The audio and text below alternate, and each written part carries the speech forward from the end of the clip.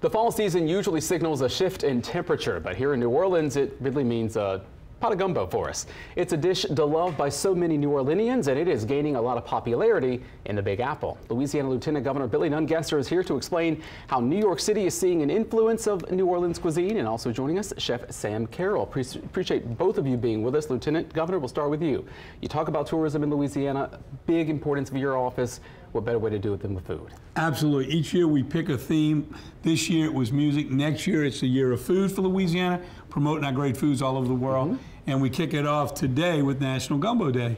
And in New York City all week, up on the screens will be that great gumbo that really says Louisiana and says New Orleans. So great way to promote our great state. It really does put Louisiana and our cuisine in front of a lot of eyeballs.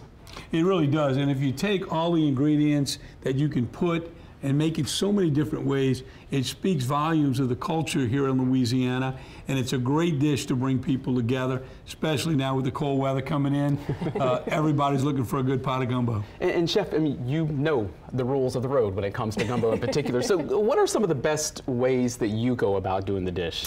Well, I just like to use whatever's seasonal. So I'm a big fan of seafood gumbo, but red bean gumbo is amazing. I mean, no, it's not a seasonal thing, but there's so many fun things that you can incorporate into your gumbo.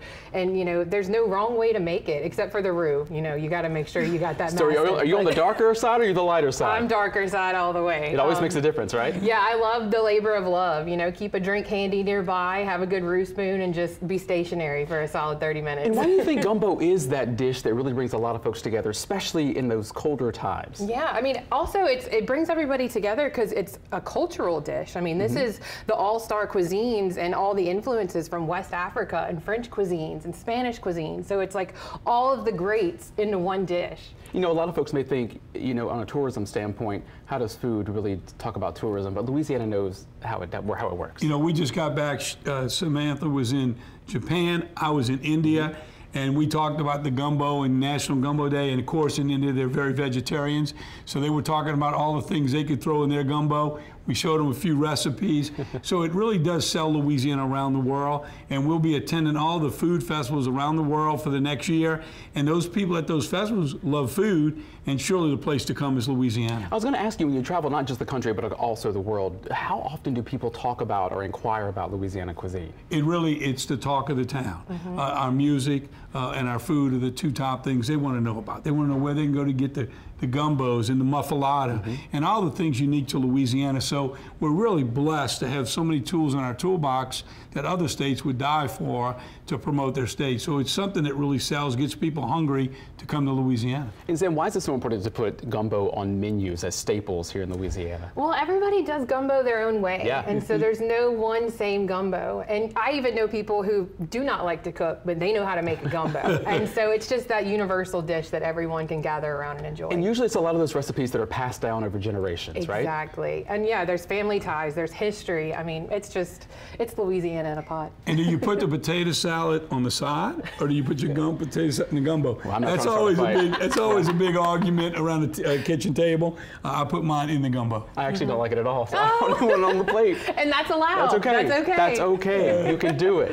We can start a support group if we need to. There you go. What would you say are some of the other really cuisines that really speak volumes on the national level? God, there's so many, you know, jambalaya, all the etouffees, and that's just like gumbo. You can make them so many different ways and so many different ingredients. One's hot and spicy, one's milder. You can just, you can fit anybody's taste buds, and that's great. That's also part of our culture, just how we are as a people. So many things coming together to make one great dish. We are that cultural melting pot that you see here in Louisiana. Exactly. We get it all the time. Exactly. Why is that so important for you guys to make sure that gumbo keeps continuing on as one of those mainstream dishes here in the States? Well, it's back from when? It started? Yeah, 1806 was the first time it was recorded.